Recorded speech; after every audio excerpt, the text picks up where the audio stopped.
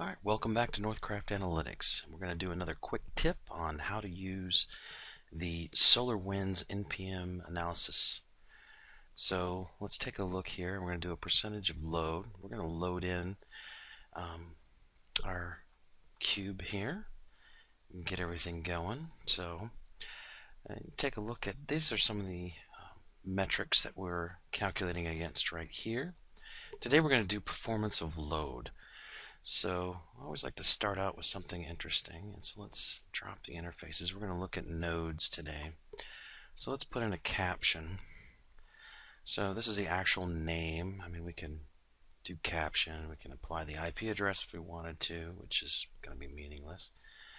Currently, I think we have 1,824 different nodes that we're going to look at these variables at.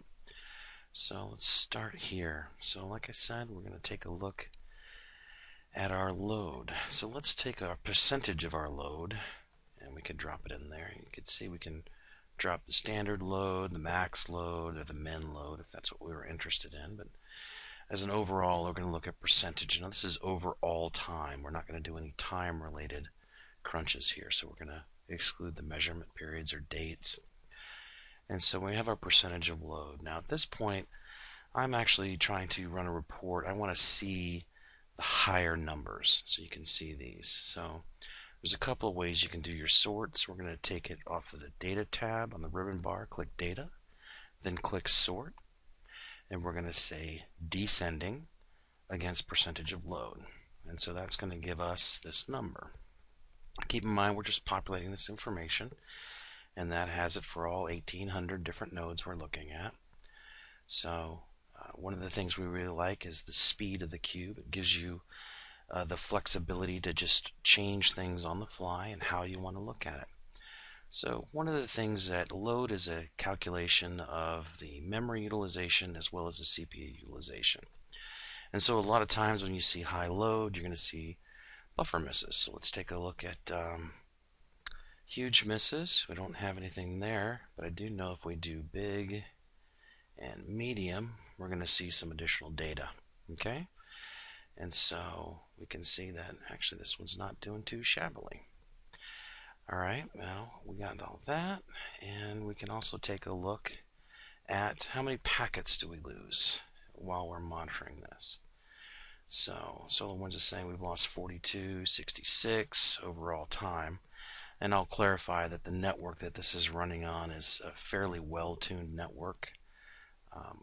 Most of the devices are beefier than are required.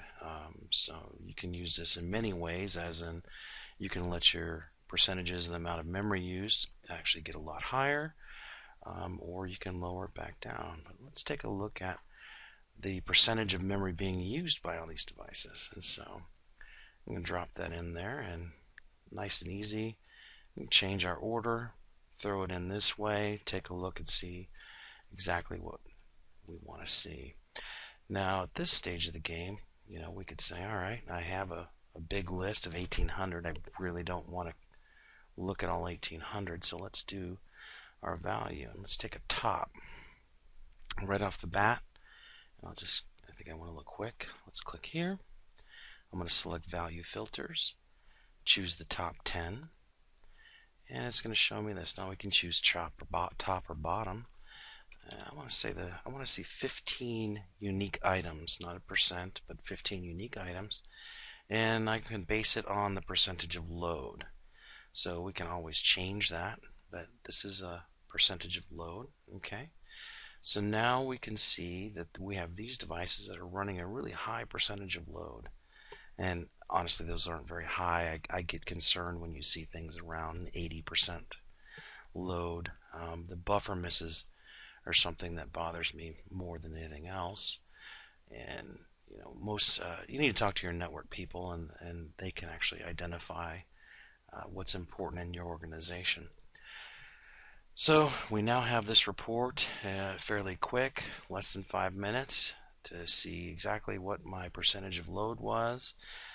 This information can be dropped into a dashboard just as easily, and we can take a look at it. So now one of the reasons that we wanted to do this is I might be looking for a way to lower my percentage of load, and perhaps by changing it by the device.